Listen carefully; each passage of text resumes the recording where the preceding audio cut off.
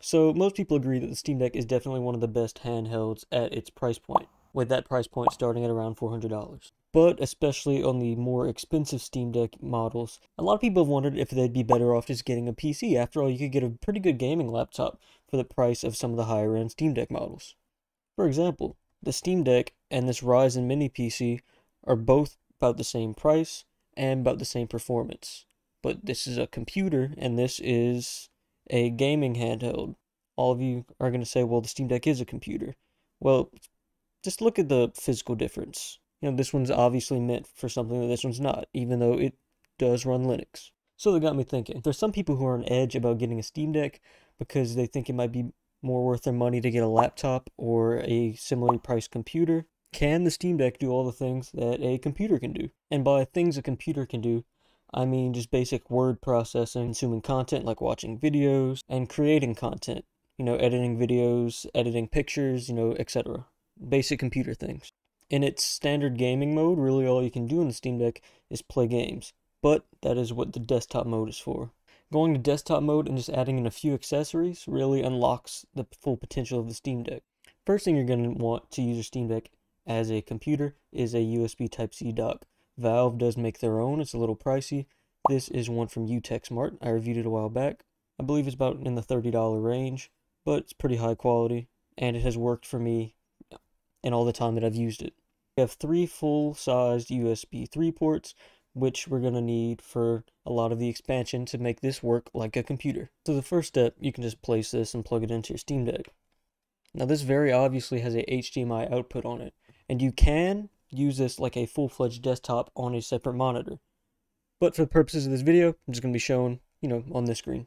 Here's just a Razer mouse that I've had lying around. All you got to do is plug it into the Steam Deck dock right here, and then you'll have a fully functioning mouse on your Steam Deck. And of course, it wouldn't be a desktop without a keyboard.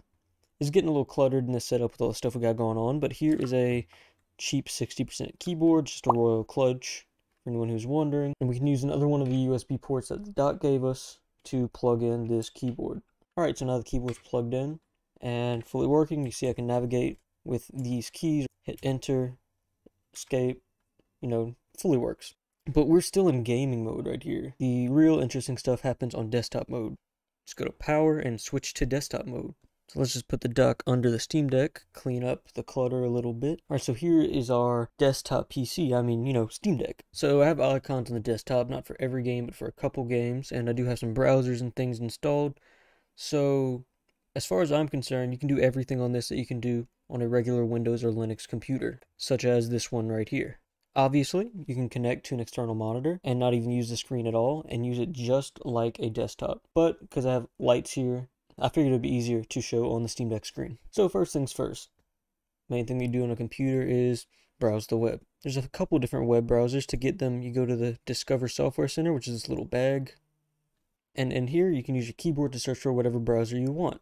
Just to name a few, they have Brave, Chromium, Firefox, Google, Edge, Opera, etc. So this is Firefox on the Steam Deck, and just like a regular PC, you can move it around, do whatever. And multitasking is very simple. If I have 2 tabs open, I can click on one, drag it all the way to the right, and have one all the way to the left, and it sections it off just like a desktop computer. So I can have 2 separate tabs with 2 separate things happening at the same time. So as far as, browsing the internet, stuff like YouTube, Amazon, any other site work perfectly like a normal computer would, and you can use your keyboard and mouse to interact with them.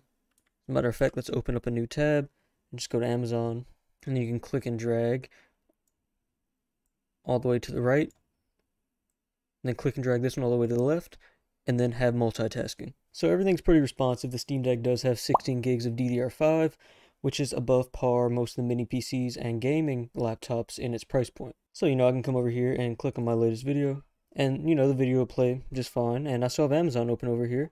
So if I want to look at these earbuds on Amazon, for example. The point that I'm trying to make with this video is if you're afraid of getting a Steam Deck because you think it would be better off to spend that same amount of money on a actual laptop or a desktop, you can do everything that you'd like to do on those on a Steam Deck. Plus, you can take it places. So obviously, internet browsing and all that works just fine. And if you want to do creative work such as photo or video editing, you could do it all on the Steam Deck just like you would a Windows computer.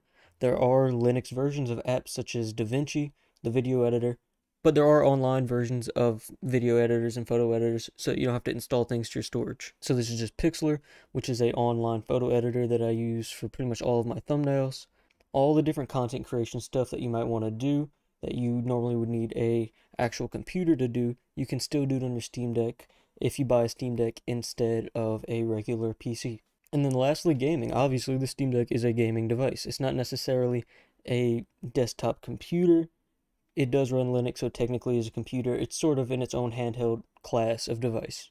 But in desktop mode, everything still works as you'd expect for gaming. But instead of having the gaming layout, it looks just like Steam would on a Windows or Linux PC. So I've opened Teardown in desktop mode, and as we can see, have a fully functioning cursor, and keys aren't doing anything yet, but let's get into the game and see what it does there. So keyboard is working fully as you'd expect, mouse as well.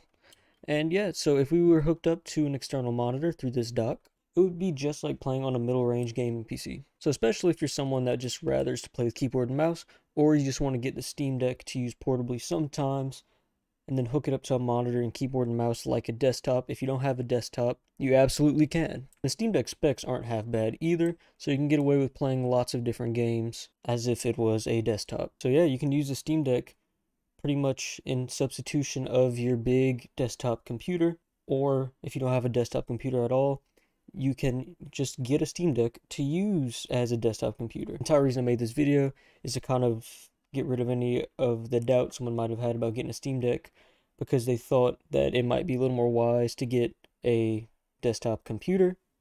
But in reality, Steam Deck can do all of the things a desktop computer can for much cheaper. So I hope you guys thought that this was, entertaining, educational, whatever. But I hope this video can show you guys that the Steam Deck is really just a souped up tiny little computer. So yeah, I hope you guys enjoyed this video. That's all from me. I'm out. Peace.